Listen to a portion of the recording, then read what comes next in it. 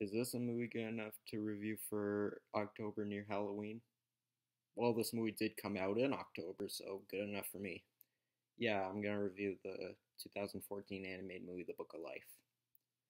So the plot of this movie is where there are these two best friends, Manolo, played by Diego Luna, and Joaquin, played by Channing Tatum, and they've been best friends their whole life, and they fight over this girl named Maria, played by Zoe Saldana, and and throughout they're both different. Manolo wants to be a musician while Joaquin wants to be a bullfighter, and one day Manolo sacrifices his life and he's transported to the day the land of the dead, and there are these other two gods.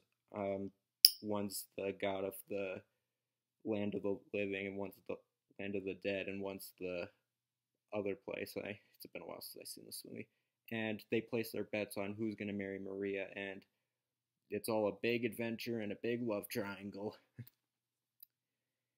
This is a really good movie. I really liked this movie. It's very underrated, if you ask me. Okay, maybe not. When the trailer for Coco came out, everyone was talking about this movie, but yeah, whatever. Yeah, I really enjoyed this movie. The story, yeah, I guess it's kind of basic. Two guys fighting over a girl, and the one you're supposed to root for goes on this big journey, but a lot of it is really creative, and there's a lot of stuff they do with it, especially with the Land of the Dead and all the different ones. Like, there's the Land of the Remembered and the Land of the Forgotten, and they're like two different worlds, and it looks amazing. The animation is wow. The animation is great. The director of this movie was the guy who created that old Nickelodeon cartoon El Tigre, and the style does look similar. I'll give him that.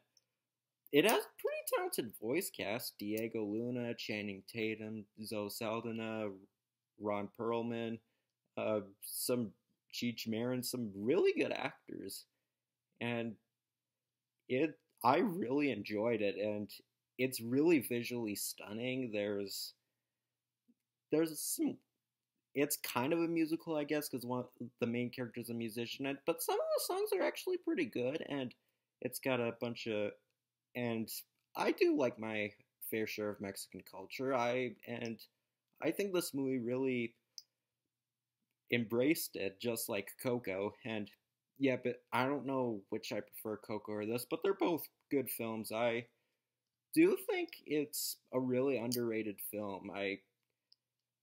I guess you don't really have to watch it around Halloween because other than the Land of the Dead thing, it's really not Halloweenish. But I guess if you want to watch a really underrated film, I think this is a good watch. I think it's underrated. So that's my review of The Book of Life. See you later.